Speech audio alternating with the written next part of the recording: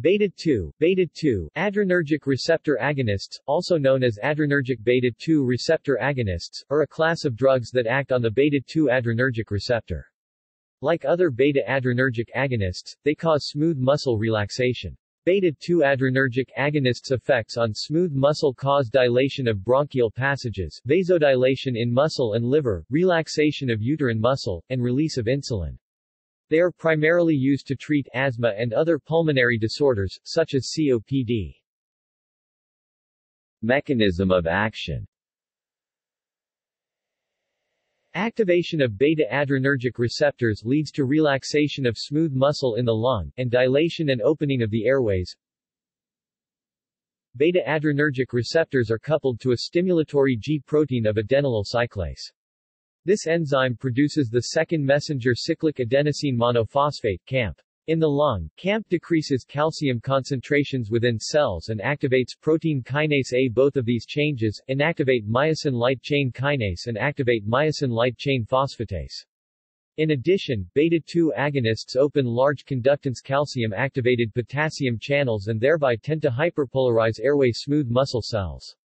The combination of decreased intracellular calcium, increased membrane potassium conductance, and decreased myosin light chain kinase activity leads to smooth muscle relaxation and bronchodilation. Adverse effects. Findings indicate that beta-2 stimulants, especially in parenteral administration such as inhalation or injection, can induce adverse effects. Tachycardia secondary to peripheral vasodilation and cardiac stimulation. Tachycardia can be accompanied by palpitations, tremor, excessive sweating, anxiety, insomnia, and agitation. More severe effects, such as pulmonary edema, myocardial ischemia, and cardiac arrhythmia, are exceptional. Asthma aggravation has been observed in patients using large doses of beta-2 agonists, but if it results from spontaneous course of the disease or adverse effect of the drugs is not known. The excipients, in particular sulfite, could contribute to the adverse effects. The possible loss of the bronchodilator activity of beta-2 mimetics could be attenuated by inhaled corticosteroid intake. Delivery. All beta-2 agonists are available in inhaler form, either metered dose inhalers, which aerosolize the drug, or dry powder inhalers, which dispense powder which can be inhaled. Salbutamol, IN, or albuterol, USAN, and some other beta-2 agonists, such as formoterol, also are sold in a solution form for nebulization, which is more commonly used than inhalers in emergency rooms. Salbutamol and terbutaline are also both available in oral forms. The nebulizer form is as effective as administering the drug intravenously. In addition, several of these medications are available in intravenous forms, including both salbutamol and terbutaline. It can be used in this form in severe cases of asthma, but it is more commonly used to suppress premature labor because it also relaxes uterine muscle, thereby inhibiting contractions. Risks. On November 18, 2005, the U.S. Food and Drug Administration (FDA) alerted healthcare professionals and patients that several long-acting bronchodilator medicines have been associated with possible increased risk of worsening wheezing in some people, and requested that manufacturers update warnings in their existing product labeling.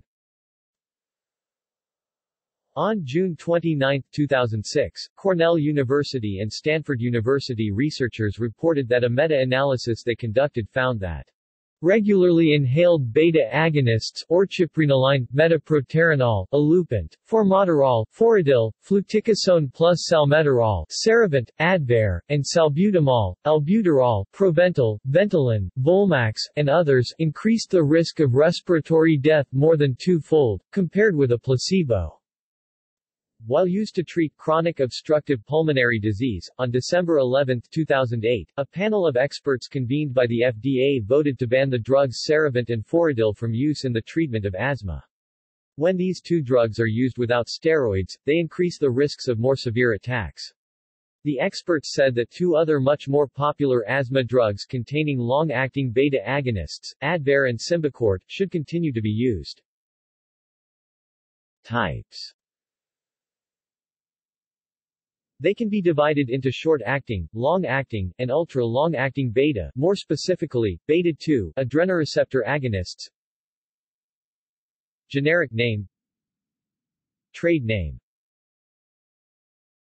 Short-acting beta-2 agonists, SABAs. Betoterol, Tornalate, Phenoterol, Baratech, Isoprenolone, IN, or isoproterenol, USAN, Isoprel, Levosalbutamol, IN, or levalbuterol, USAN, Zopnex, Orchiprenoline, IN, or metaproterenol, USAN, Alupin, Purbuterol, Maxair, Precaterol, Ritodrine, Utopar, Salbutamol, IN, or albuterol, USAN, Ventolin, Terbutaline, Bricanol. Long-acting beta-2 agonists, LABAs. Arformoterol, Bravana, some consider it to be an ultra-LABA. Bambuterol, Bambec, Oxol, Clenbuterol, Dolaterol, Spiropent, Formoterol, Foradil, Oxys, Perforomist, Salmeterol, Ceravent. Ultra-long-acting beta-2 agonists. Abititerol, Carmoterol, Indicatorol, Arcapta neohaler, U.S., Onbrez Breezeler, EU, Ru. Olidaterol, Striverty Respimat, Volanterol, with umeclidinium bromide, Anoro-ellipta, with fluticasone furoate, Brio-ellipta, U.S., Relvar-ellipta, EU, Ru. Unknown duration of action. Isoxaprine, Mebuterol, Zilpaterol, Zilmax. Society and culture. Beta-2 agonists are abused by athletes and bodybuilders as anabolic performance-enhancing drugs, and their use has been banned by the World Anti-Doping Agency except for certain drugs that people with asthma may use. They are also used illegally to try to promote the growth of livestock. A 2011 meta-analysis found no evidence that inhaled beta agonists improve performance in healthy athletes and found that the evidence was too weak to assess whether systemic administration of beta agonists improved performance in healthy people. See also: Discovery and development of beta-2 agonists. References. External links. Beta-adrenergic plus receptor plus agonists at the U.S. National Library of Medicine. Medical subject headings, MESH.